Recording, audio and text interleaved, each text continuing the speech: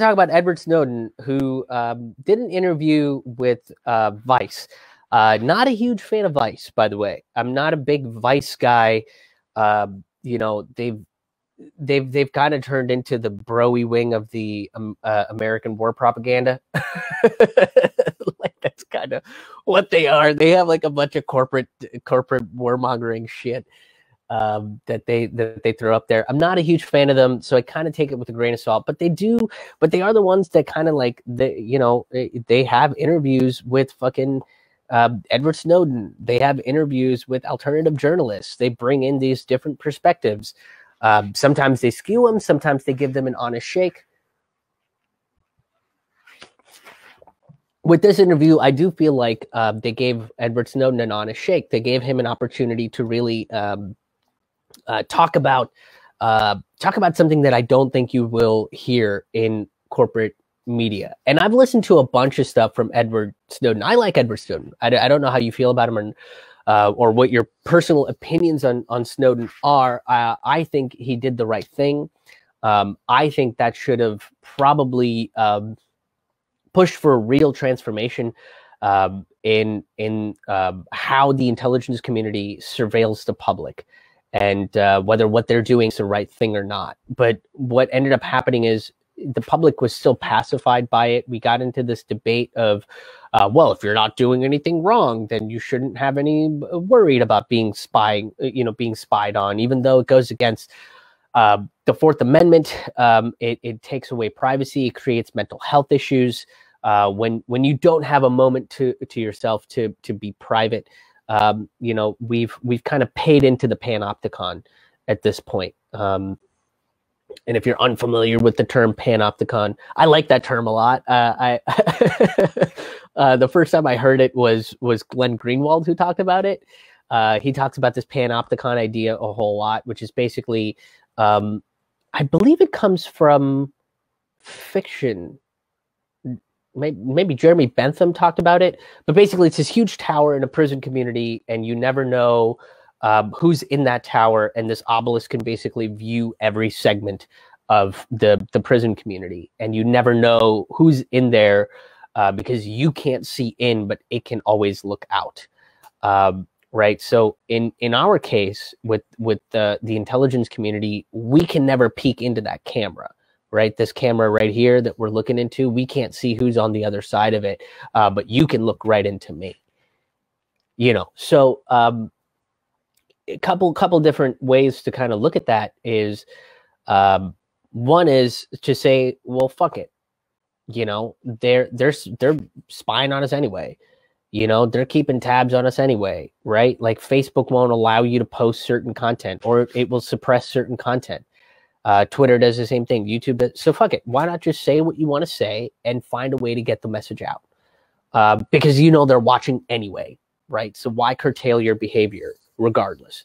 And other people are like, no, we should curtail our behavior because that's the right thing to do. We shouldn't have this kind of unwavering freedom to be ourselves.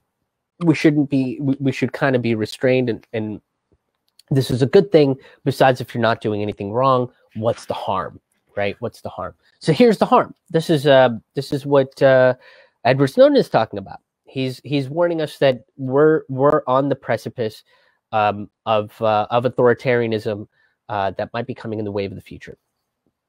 So one of the ways that we're dealing with this pandemic right now is a method called contact tracing. And I was mildly familiar with this before, like when everybody was kind of talking about it. I was mildly familiar with this idea of contact tracing. And, I recused myself from talking about it because I didn't fully understand what exactly it was. I knew Korea did it. I knew Taiwan and China did it. I think they're talking about using it in the UK. I think they're talking about using it in a majority of European countries, and I think they're attempting to talk about it in the States as well. And I'll get to that in just a moment here. Contact tracing is basically the idea that you use telecom services and cell phones to find out who you had contact with in terms of COVID. Right. So let's say you go in, You get a test, you test positive, then they basically use your cell phone data and a bunch of telecom data to find out that you had contact with this person, this person, this person, this person. They get all of their phone number information, and they basically send out a test to be like, hey, you've come into contact with somebody that is tested positive. You should go and get tested and probably quarantine yourself. This is what they did in Korea and in South Korea, in Taiwan, in China, and stuff like that. And they're also giving it a try in a bunch of European countries as well. Now, positives and negatives, right? Like, how are we going to contain this thing? How are we going to know who has this thing, especially when it's asymptomatic? People don't show symptoms, but they still have the virus. That's pretty scary to people, right? And it is, you know, there's some nervousness that can come out of it, but it gives governments and intelligence agencies access to your location. It gives them access to contacts. It gives them access directly into your phone, so they can just send you shit, you know, and it gives them access to trace where you're going, and it traces the phone itself. So the equivalency that they make in this Vice interview is that the cell phone itself kind of becomes like an ankle bracelet. So the way they kind of operate it in these other countries is you have a radius that you can travel from outside your house, right? So you can only go, you know, 200 meters away from your residence. And if you go beyond that, then the cops are going to show up and haul you away, or whatever the rule is in whatever country, you know, this thing is being applied in. And the notion of trust comes into play here, is because, yes, you want people to be safe. You want us to figure out who has this thing, who needs to be quarantined, who needs any kind of medication, who needs help, who needs to be taken care of in the system, right? And that information is important. But the trust comes into, what are you going to do with all this information when we're done with this? You know, is it going to be locked away in some sort of emergency reserve, in saying, you know, when the next wave of this pandemic or the next pandemic hits, we'll have a plan now. We'll have a way to use this contact tracing to find who has it and who doesn't, and we'll be able to take care of this thing faster. But that's never the case, right? A la Patriot Act. Patriot Act was supposed to be, basically, we gave up a bunch of our freedoms because we were all scared of terrorism. And you know, created this cycle of xenophobia and this cycle of racism and this cycle of just hating each other all the time. But the Patriot Act never went away. We just started engaging in more wars and saying more and more terrorism, that there's new forms of threats, and the Patriot Act just transformed into being something different all the time, right? It just evolved into various different practices of giving up your rights and authoritarianism. It just evolved into something different. It's like the only form of evolution that the government actually believes in is evolving authoritarian principles. So, you know, can we sit there and say that the government will only use this for emergency purposes when there isn't any sort of previous pattern or example to prove that that's actually what's going to happen? We'd never see them do that. Anytime they're like, this is for your safety, this is for your health and safety, so we're going to ask you to give amendments 1, 2, 4, 8, and let's just go ahead and say 12. We're just going to ask you to give up those amendments, and then you'll be safe. And we'll give those amendments back to you. But then they just go, well, we're going to give you 12 back, but the other ones we kind of got to keep. Because, you know, things are still kind of scary. There's still fear out there. So they keep using this thing, and people sit there and keep going, okay, yeah, it's probably what we need to do here. you know, these authoritarian toolkits have been passed down from president to president, leadership to leadership, right? It went from Bush to Obama, and Obama expanded drone warfare and created more wars out of what Bush set up under the Patriot Act, being able to do that sort of stuff. And then he expanded the surveillance program with what happened with NSA, with what Edward Snowden revealed, right? And all of that got handed over to Donald Trump, and now Donald Trump is doing what he wants to do with it, and who else is it going to go to? You know, even if we get the next 4 years of Trump, it's just Trump has control of it, and then he'll hand it over to who? To the next Biden? To the next neoliberal that's put in charge? That's just going to hand that shit over right to the intelligence communities like the CIA or the NSA. And now we're setting up a new infrastructure where we're giving up our Fourth Amendment rights, where we're giving up this contact tracing thing, where we give up our telecommunications rights, where they can watch where we're going. They don't trust us, so why should we trust them? It's not a mutual thing. In the States right now, Apple and Google said that they would have apps, but it's on an opt-in basis. It's on an opt-in basis. Who the fuck is going to opt into that? I'm sure there's some of you out there, right? I'm sure there's a couple of you that are like, well, we got to do something. We got to opt into it so that there's this data, all this, that there's all these problems with these numbers coming out of China, these numbers coming out of Europe and even America itself. These are, only information about people that have actually shown symptoms, but this is asymptomatic. We need to know who's got it. We need to know who's got the antibodies. So I get it. Where's the guarantee that this won't be used again? And, unless we're in another pandemic, where is the assurance of that? We've never seen any sort of government give us an assurance for that, right? And this is going to create more divide.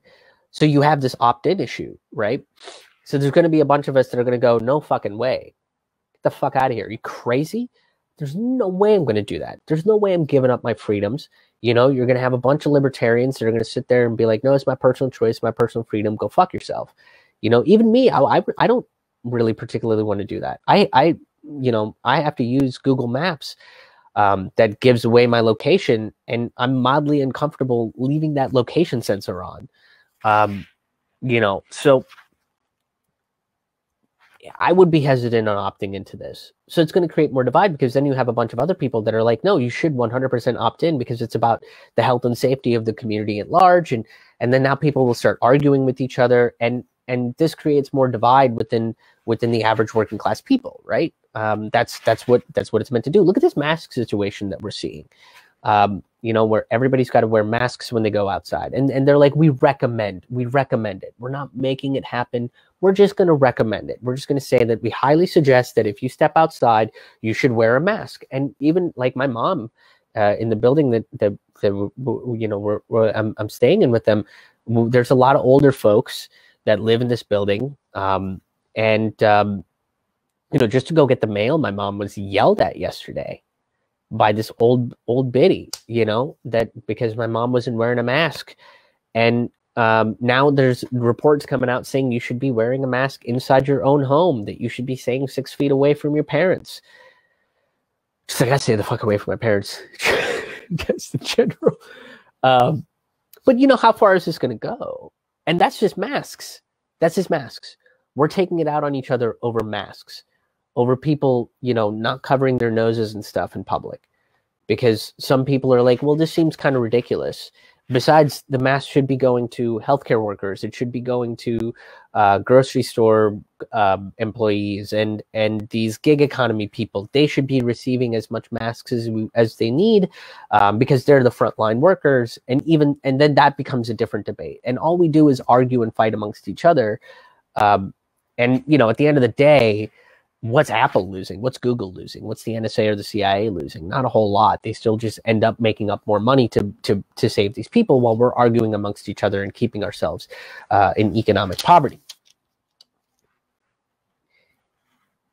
So we need to be, watching for all this stuff, because this is a dangerous precipice that we're in. And if we don't ask for accountability, if we don't keep these intelligence communities in check, if we don't keep these government organizations in check, we're going to slide right into authoritarianism. Because right now what we are is that we are the frog in the pot, right? We're kind of in a pot. We're that frog, and we're swimming in the water, and we feel real good about it. But the authoritarians have turned up the heat. Just little by little, they'll turn up the heat, and the water starts to get a little bit hotter, a little bit hotter. We don't really feel that heat until it's a little bit too late, and we're cooking in it. We just thought we were having a nice swim, and now we're roasting alive. That's what we're being right now. We're the frog in that pot. What we should do is go, wait a minute, things are getting a little bit warmer here. Things are getting, I don't remember the water being as warm as it was. What the fuck's going on? Uh-oh, it's still getting warmer. I got to get out of this pot. So we got to keep an eye on that sort of stuff. We got to ask these questions. In a situation like this, I think we can say that it's opportunistic. I'm sure there are others that will say this is exactly what this pandemic was set up to do. There are reports that Bill and Melinda Gates and a bunch of other rich people were talking specifically about a pandemic like this in 2017, 2018, something along those lines. And perhaps that's what it was. Perhaps it was set up specifically to, create the pandemic, create a fear cycle, and set up another event where we would give up a majority of our freedoms using the technology that everybody has, right? Which is our cell phones, which is the smartphone that we have, that we carry around all over the place constantly, over and over again. So maybe that's what's going on. Maybe that was the whole plan to begin with, that if this pandemic was created in a lab or whatever it was, if that ends up being proven to be absolutely 100% true, and this was all created, the whole thing was manufactured so that we would give them consent to take away our freedoms, so that they could constantly track us, so that they couldn't build, so that no resistance can actually be built, so that we slowly give up our freedoms willingly out of fear. And fear is a very powerful emotion, and it's exploited. It's taken over pretty consistently. So my thought in all this is, regardless of which aspect of this is true, whether it's opportunism, whether this is manufacturing consent to take our freedoms away and walk us into authoritarianism willingly, think critically, ask your questions, question the motives of these people, questions the motives of these corporations. Why do they want us to do this?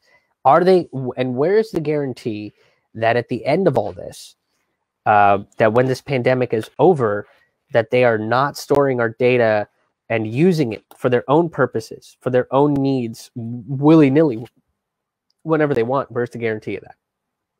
That is what I think we should be paying attention to. That's why critical thinking is so important. That's why skepticism is so important. Asking the right questions. That's why we should be a society that thinks more than just willingly turns the keys over just because somebody belongs to a particular party or a particular organization. We should be encouraged to have these conversations in our society and not be chastised for wanting to have these conversations. So for wanting to question certain things, for wanting to say, I wonder what the logic and reason behind all this stuff is. So I hope that that you will do that going forward. Thank you so much for checking out this video. If you enjoyed this content, please give it a like and a subscribe and a share. Share it out with your friends, your enemies, whoever you think would enjoy content like this. I'm going to be putting out videos like this every single day. So make sure you are subscribed to the channel, and make sure you hit that bell so you get all the alerts from all the videos that I put out there. And if you have the means to, please consider making a donation. I know we are all in tough times, but if you can, you can become a sustaining member or make a one-time donation at ramennoodlescomedy.com/donate. You can check out various different ways of becoming a sustaining member or just make a one-time donation. While you're on my website, you can also check out all of my past comedy albums, which are available on all of your favorite streaming and downloading websites, if that's a way that you say that. But they're also available on Bandcamp, which right now is giving the most back to artists. But also on my Bandcamp, they are all available for a pay what you want. If you would like to enjoy some live stand-up comedy albums from me and you don't have the means, if you're in tough times, that's totally fine. You can download it for free. Go ahead and get it for free and enjoy it. Or if you do, and if you want somebody else to enjoy it, you can get it to them as a gift. That's also a recommended thing. But most importantly, thank you guys for tuning into this video. Thank you guys for all the people that have already donated, that have already become patrons. I really appreciate it. You guys are amazing. And until the next video, we'll see you on the road. Thank you, guys.